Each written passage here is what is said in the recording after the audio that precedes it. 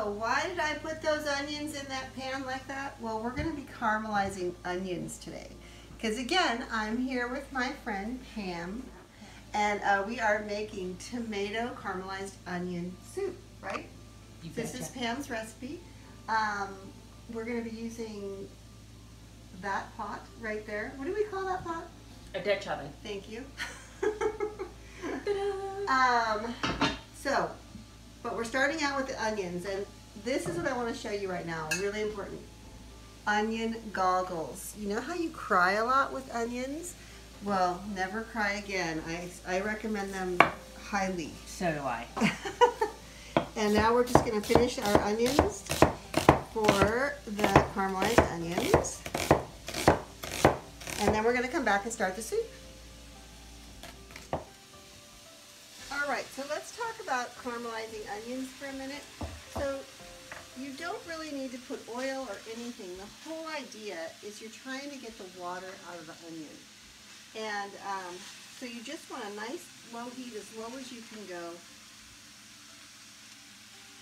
And then Pam's suggestion, which I think is a great one, is you add some salt as well, because the salt helps release the water too. So there we have it. Now we're just going to let these hang out and cook for a minute. Well, actually more than a minute. They take quite a long time, probably like an hour, don't you think? 45 minutes to an hour. Yep. But they're worth it. First of all, we're going to start with a little bit of olive oil in our pan. Just okay. About, tablespoon. I like to just do a quick little circle, and that just kind of gets things going. Nice. I've got the gas on medium. Is that good? Perfect. Okay. Yes, exactly. It's always good to start at medium. Okay. Then we got our garlic. Woohoo! Again. Love garlic. Yep. And two, you don't want to burn your garlic because it gets bitter in your dish. So you just want to give it a nice little mix around here at the bottom. Let it go. To listen, and it's making a little bit of a sizzle, which is also a good indicator. So don't walk away. A little mustard, grain mustard. It's got all the little grains in it. You can see the little seeds. Mm-hmm. Now, is there a reason why you're putting that in now, like while it's still gonna get like fried in the bottom of the olive oil? It's just kind of mixing in. Just mixing it in. Yeah. Just get it all in there, and oh, that smells good too. Oh my God! Doesn't it? Wow. I'm going to throw a little bit of fresh tarragon. We're using this right now. And I'm just going to break it out with my fingers. You could chop it up and it'd be really great, but it's such a beautiful leafy herb that you can just kind of break it up. It's easy. It has no great woody stems or anything like that in there, and I like tarragon. It's kind of like a French kind of thing, right? The tarragon? I guess so. Because I know I don't cook with it that much, but this is smelling really good. Isn't it? Wow. Cool. Then we have the chopped tomatoes, crushed tomatoes, I'm sorry. And, it's good to have canned, and if you're a home cook and you do your own, that's even better. But, fresh is always best. It is. It really is. I'm surprised I'm opening a can. But anyway. That's okay. It's okay. It's alright. Okay? Sometimes you just want to make it without that work. Exactly.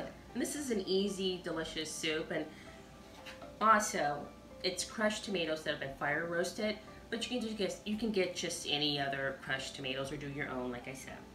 Yeah, and if you do your own fire roasted, it's easy. You just cut them in half and put them in the oven with some olive oil, salt and pepper. Come closer and we'll look at the water that's coming out of the onions. So you see how that happens? This is about 15 minutes in. And you see how it's starting to shrink again. Let's check it in a little bit. So with the tomatoes and the wine and the vinegar and all of that has been cooking for a while, we're let it reduce a little bit, and now we're going to add a little bit of salt. Good pinch, strong pinch. Again, with this great real salt that's delicious, with the Redmond's real salt, as well as some pepper. Keep it down low. Stir it in. And again, just let it keep on simmering, because now you're going to get everything to start marrying together. Did I hear you say something about wine? Wine? Well, I thought you said it, so. I did. Cheers. Cheers. We have to wait for this to finish cooking. Exactly. You We might have as to well do enjoy something. your wine. Yep. You see? So they're getting there. They're almost done. Just wanted to see how far it cooked down. Remember we had that big pile of onions? Well, now we're going to have this beautiful, yummy caramelized onion. So I ladled in the soup, caramelized onions, and a pat of butter. And I'm going to blend.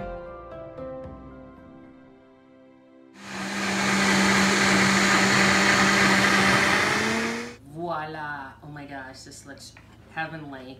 Look at this. Alrighty then.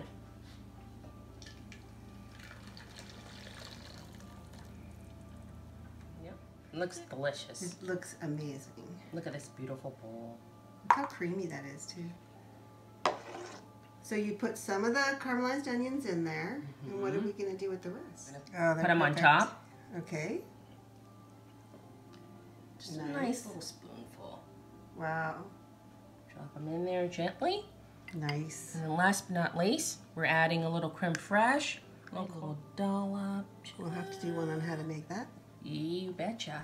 And there you go. Wow. All right. Ta-da! Beautiful. Well, we should be tasting this soup. Hold on. I'm excited to try it. Okay, Me we got to too. get a little bit of onion and the creme fraiche and everything.